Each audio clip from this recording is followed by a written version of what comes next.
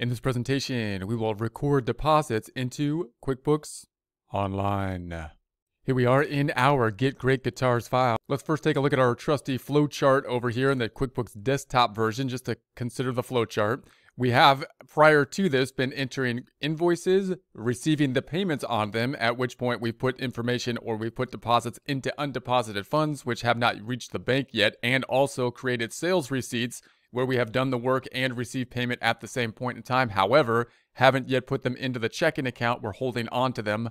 Now we're going to go into the checking account, deposit them into the checking account. The deposits into the checking account then in practice could include the received payment items that were received from invoices that we sent in the past. They could include sales receipts as well that could be in different forms of payment that we would receive possibly in the store, which we would then group together hopefully nightly and then go to the bank and deposit them into the bank. Our objective on the deposit side is to put them into the bank in the same fashion as they will be seen in terms of our QuickBooks file. In other words, we want to make sure that the grouping in the QuickBooks file ties out to the grouping of deposits that will be seen on the bank statement, that making it much easier for us to compare and contrast what we have in our books to the bank statement, as we will do in the bank reconciliation process. All right, so that being said, let's minimize this screen. We're back in the QuickBooks screen. Let's open up our reports that we're going to be dealing with, and we're just going to open up the two reports this time. I'm going to go to the reports down below. We're going to be opening up our balance sheet report. That's going to be our favorite report down below. We'll open up the balance sheet. We will then change the dates up top, the dates being from 01/01/20 to 12/31/20, January through December 2020. Run that report, and there's our balance sheet. We're then going to copy the tab or duplicate the tab. Going up to the tab up top, right-clicking on it and duplicating it. And then we could open the trial balance, but the balance sheet is really all we need here. Let's keep it with the balance sheet. Then I'm going to go back to the left. We're going to be entering a deposit now. So the deposit I'm going to go back to the tab on the left. I'm going to select the new item. And then the deposit is going to be typically over here in the other section where we have the record deposit. Now, note that they trimmed this down to just 3 sections. You would hope the deposit would be kind of like in the customer section, part of the customer cycle, kind of in the make money section over here. But again, it could be a deposit from something other than a customer, such as the owner putting money into the company or getting a loan, and therefore they currently have the deposit information over here on the other side.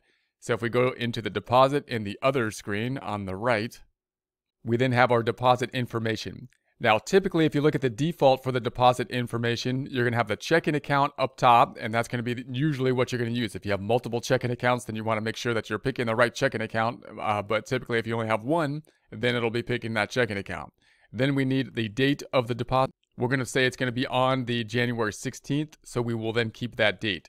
Then we have the sections down below. Notice there's basically 2 sections. One's the select payment included in this deposit, and the second section being add funds to this deposit. So if you go down to the second section, then this is typically where you would be putting deposits as we did kind of when we had the deposit from the owner and the loan, where you're just basically going to assign an account, and you would do that down below and assign the account. If it was from the capital account from the owner, put it to the capital account, or investment from the owner, and so on and so forth. If it was a bank loan, you could put the account here. However, if we went through the normal process, the cycle, as we could see in our flow chart over here in the QuickBooks desktop version, and we entered receive payments and create receipts, create sales receipts or sales receipts, those then will show up in the top format here. So you can see these items are the payments and the sales receipts that we have.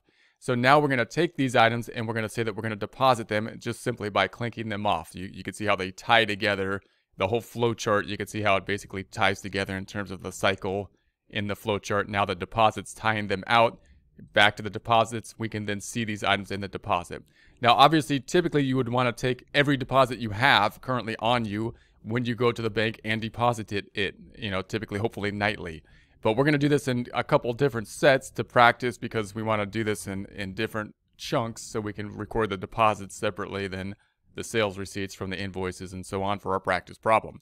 So we're going to just deposit 2 of these for now. We're going to start off with these 2 down below, which is going to be the Smith guitars and the string music.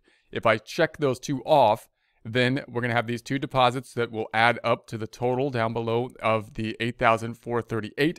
That's what's actually going to be deposited. When we then go into the checking account, then it's going to be deposited in the amount of $8,438. However, when we look at the other side that will be affected, undeposited funds, it'll show the breakout of the two items being affected so that we can see it going increase and decrease in undeposited funds. Let's go ahead and record that and take a look at it. So we're going to go to Save and Close.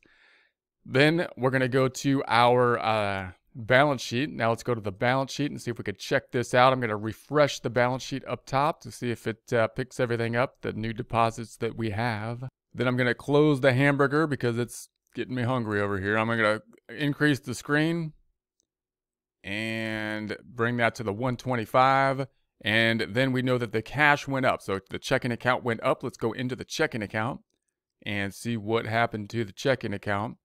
We see that we have the deposit we made on the 16th down below. Going to the right, there's the deposit, and it's on there on that one total of the $8,438. If I was to then go into it, it would then go back to our form, the form that we had entered, which is, of course, the deposit form, which consists of those two components that we have filled out. I'm going to close this back out.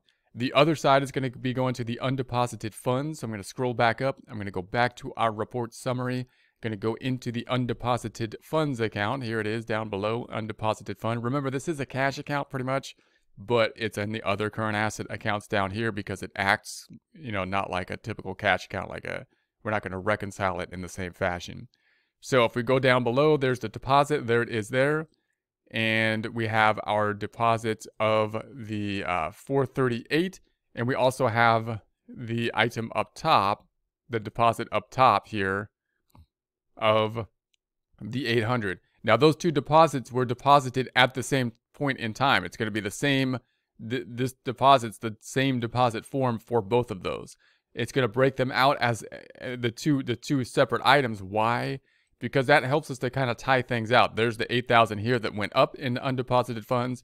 Then we can tie it out. There it is going out, and we could see which deposit then ties out, and that's going to be important. So here's the other side going in. Here it is going out. If I choose any one of those two deposits, however, I'm going to go back to the same deposit where we grouped them together to make up the full deposit, which was that 8,438.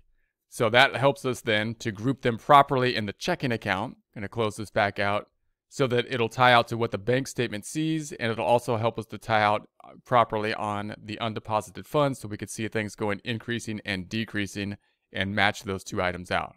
Now you might be asking, well, is there any effect to the profit and loss? We just deposited a bunch of money. It went into the bank account. And really, no, it's not, because when did it hit the profit and loss? When we made either the invoice, not when we got the received payment, not when we recorded the deposit, but when we did the work, the invoice, or when we recorded the sales receipt. So at this point in time, what we're doing now is just affecting these two accounts. The income account has already been affected. We're just taking it out of one basically cash account, putting it into the other being the checking account. Okay, so we're going to go back and do this again. Let's do it again because that was good times, and we want to continue with those good times. I'm holding down Control. I'm going to scroll back down so we're in the 100%. So we're going to go back to our plus button. We're going to be in the other section. We're going to record a deposit. So we're going to record the deposit once again. And we're going to be recording it into the checking account. I'm going to change the date. I'm just going to hit the plus button one time to make it the 17th this time.